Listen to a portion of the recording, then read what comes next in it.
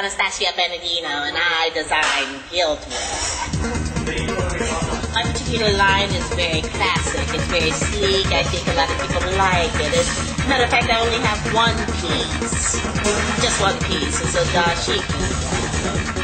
Orange lines on different colors.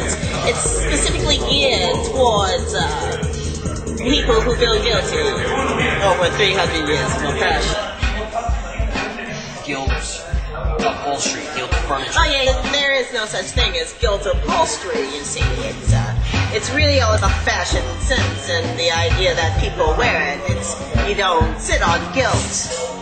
You wear guilt. You wear it like a cape. You wear it like a hat with a big plumage feather in it. You wear your guilt. No one sits on guilt. That would be ridiculous. The artist is a very complex woman. She is truly a visionary, a voice of the past, extending her hand to the future. Guildware was born out of an entire people's suffering. And now it's time to capitalize on that suffering. When white people wear it, they go, my goodness, it's not only do I feel guilty, but I'm faded out too.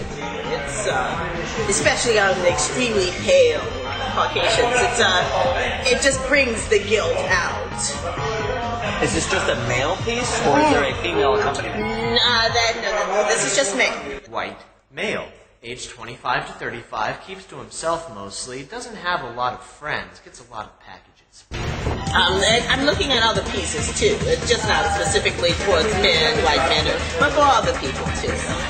Internment camp gear for Americans over the age of 75. Holocaust guild specifically for people of German heritage. Why don't you wear your own wear? Well, that would be stupid, wouldn't it?